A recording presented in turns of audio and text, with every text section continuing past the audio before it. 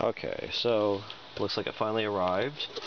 I've been kind of worrying about things. We should be worried. Not about the virus though, right? But about the fact that they're lying to us about stuff.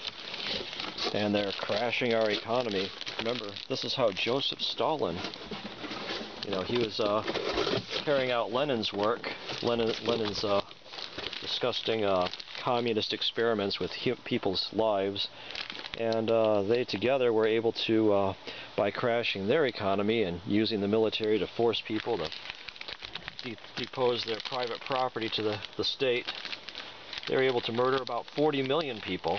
So, something that you should be concerned about. This is unprecedented, what they've done. And they're putting all of our lives in danger by abusing the powers of the state, violating our constitutional rights, and basically committing treason against this country. So, what happens, I did a little video a little while back about storing up some water, recycling containers. If you didn't see that, kind of some interesting ideas. But what happens when they turn off the electricity or they turn off the water? How are you going to get more water? Turns out that rainwater is actually distilled water. And what this is a big tarp, and it has little things so you can attach a hose here. And you can capture rainwater in principle and put it into a barrel or something. So that, water is very important. If you don't have it for about 3 days, you die. And so, I'd like to survive this catastrophe created by the NWO, the New World Order, and the communist monster that is created by these fiends. So let's take a look at, I'm going to have to take this outside, I think. Should be interesting. Okay, anyway, we'll have to set that up and see if we can collect some rainwater and see how it works. See if we can survive this media lie manufactured disaster. And it is all lies. It's all lies by the media. I guess this is, it was to show you if the media tells all the same lies over and over again, people will believe it. If it's on TV, people are going to believe it. They don't even use their brain. I mean, none of it makes sense. Oh, if you're not even infected, you're going to transmit it. You got to stay 6 feet away. They want you to stay 6 feet away because why? Because they want to create 1984 dystopia, where it's illegal for people to talk to each other. Because if you start talking to each other, you might say, yeah, well, this doesn't make any sense at all. Why are we shutting down the whole country, declaring martial law, and destroying our economy over a few people getting the common cold? Why are we going to bring out the military and force vaccinations? That's what's going to kill you there.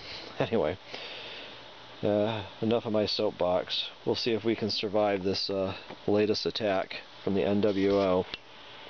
Okay.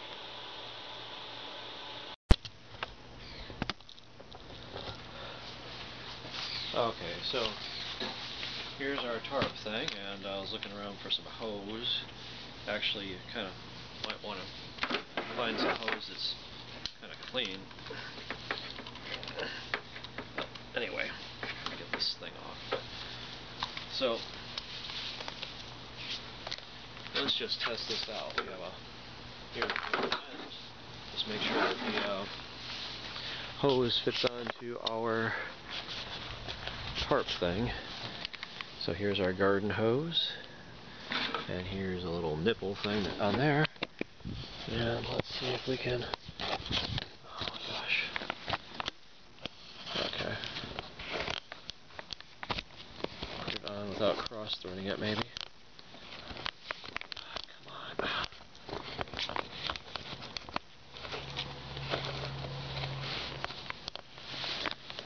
Okay, there we go. So, looks like we got that thing on there. Let's spread this thing out. Of course, you want to take off the nozzle thing because it's not going to work too well. So we got our garden hose attached to our tarp now. And I think this was 10 by 10. fairly decent size. I guess it's, maybe it's, zoom out a little bit. There we go.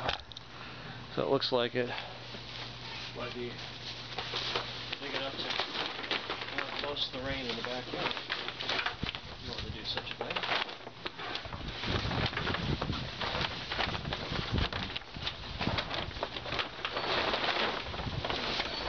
After all, when they shut down the electricity, they turn off the water. You might want to find a way to get good drinking water. So you can live for a while. Okay.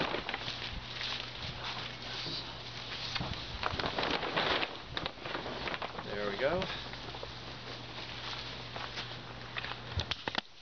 Wow. Might need some rope or something. Can't get that whole thing in frame. Go back here.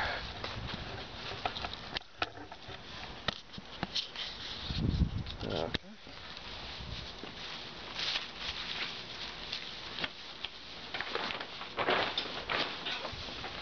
There we go.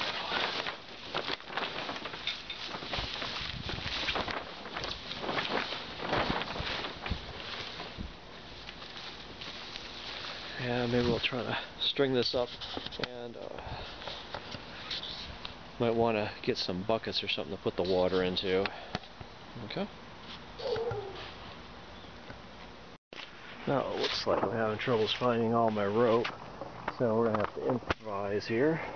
There we go. Just take this and hook it over there like that. And, well, I don't recommend using some of this stuff, but I found some yarn. Maybe I can, let me get the other sides up, and we'll take a look to see how this thing looks once we get it off the ground here. There, looks like a giant stingray or something. Okay.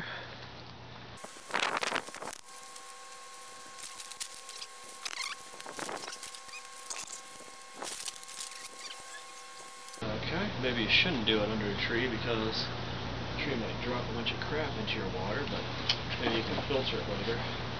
It's definitely probably cleaner than something that's coming out of the disgusting swamp next door or something.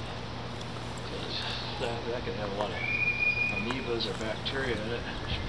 Give you dysentery. Make you really sorry that you drank the water. Okay. Let's see. And anyway, I kind of want it to be kind of inverted like a pyramid in the middle. So this is not quite right yet, but let me fiddle with this a little bit. Maybe we can get this looking a little bit better. Okay. Okay, I'm just doing a temporary setup here, but I think if I had a more permanent setup, I would probably use the hose. But it's too close to the ground right now. And what I really wanted to do is I had just happen to have a little extra container around here, and put this maybe under the nipple here, just to catch some of the water. Let's take a look at this. Ouch. Okay, so here's a 55-gallon drum thing. I think I got it for like $20. Rinsed it out. I guess the what do you call it? The places that wash your car. One of those places I've never been to, except for when I was a kid. Puts a big piece of soap in here, and then they have to pay to get rid of them. Maybe we could just put that nozzle in there. Maybe I could get a funnel or something. Might hold it in place. Okay. So there we got 55-gallon drum.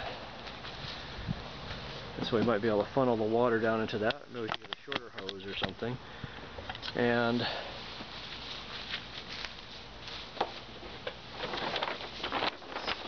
thing all situated here, so that maybe you could harvest some rainwater. Like I said, you could use a hose to make sure it goes into the the barrel, and looks like you could probably, with 10 by 10, you could probably capture quite a bit of water with that. Let me fiddle with it and see if we can get it. You want to really have it be inverted.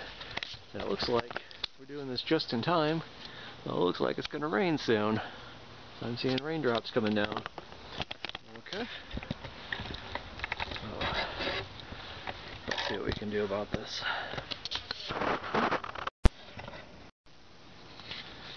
Okay, so anyway, we got a extra Garden Weasel and a cinder block to hold up this side, and let's see, I had this thing hooked here, but it's not really quite inverted. Okay, we need to maybe find a better place to hook this guy to. Let me see if I can find some zip ties or something. Okay, this is looking pretty good. I think we're ready for the apocalypse. Okay. Okay, I think we finally got it. We got the center so it's concave in, and I'm not sure if this is going to stand up to a wind or not, but we actually needed to get an extra chair to stick under the cinder block and the Garden Weasel, so we could hold up this corner here. And I think we might be all set. We have the low bucket down there. Oh, look at that. This is a work of art. It's looking pretty good. And so we might want to line that bucket up so that the bucket is under the nipple thing. The bucket's kind of like a giant funnel here. Okay, there's a nipple thing up here. So hopefully, I hear the rain coming. Hopefully we'll start getting rain down into our bucket there. Ooh, man, I just put my hand in something bad. Oh, God. Okay, let me put this camera away. Anyway, survival, collecting rain. Okay, like any good engineer, let me make sure I got my hair done. Okay, like any good engineer, we want to test this thing out before we run it for real. And here we got a thing of water, and let's just pour that down there. And look at that, it's going down the hole. And oh yeah, coming down out the nipple into our bucket. Look at that. Working like a charm. Okay.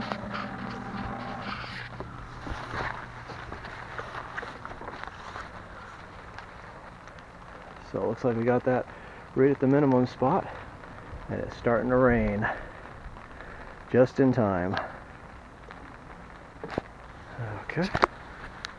Anyway, here we go.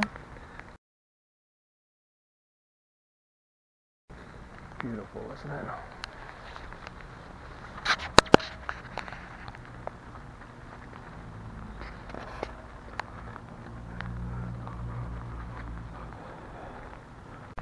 Okay, so when it's raining, it rains so many inches, but that's inches everywhere. And so you have a big ass area to collect the water. Alright, see how it's going, collecting right down near where the nipple is?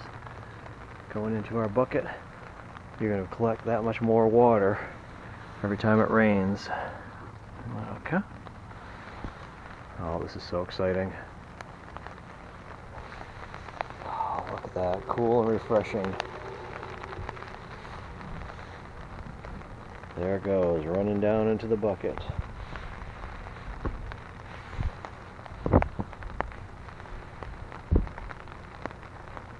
Raindrops.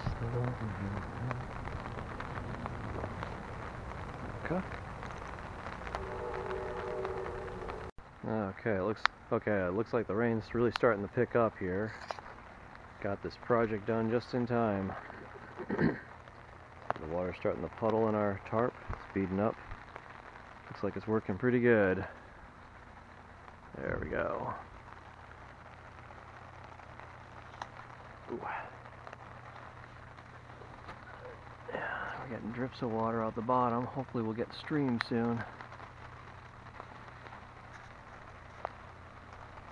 Excellent.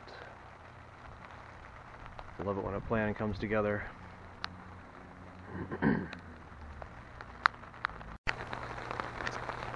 Okay. Looks like we're getting pretty good rain now. Oh, and some other stuff.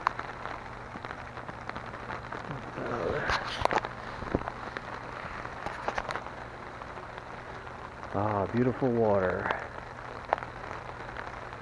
It's all free. Free of fluorine. Free of taxes. Free of criminal bureaucrats. Oh, I just love the smell of free. Look at that. And the survival stuff is something you gotta kind of practice, you know, all the time.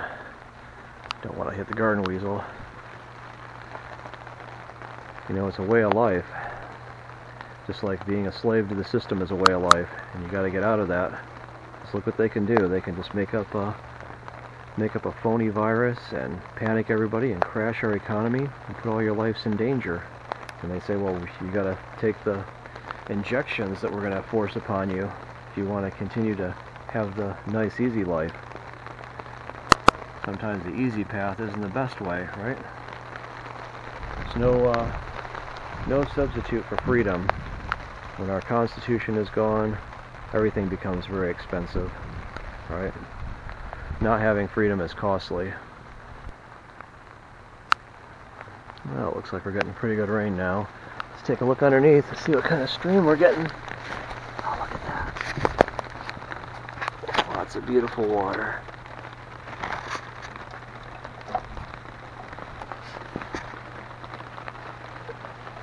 See that right there? Beautiful stream of water coming out of this thing.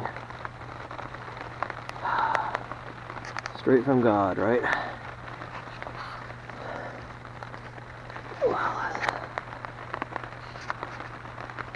Okay, excellent. Okay, so it rained last night. I'm not sure how much it rained. Oh, look at that. I didn't think it was even raining that much, and we overfilled the bucket. Look at that. Nice fresh water. Anyway, looks like our tarp really works. Whole bucket full of water just after one night. So if you're traveling, it'd be something better to drink than whatever's in the swamp. It's all the bugs and the amoebas and the dysentery. Yeah, God knows what else. Okay. Definitely a lot more than I thought I was going to get in one night. And definitely a lot cleaner than probably what you'd find in the disgusting mud puddles along the way. Okay. Okay, anyway. This is Dr. Janes, and thanks for watching.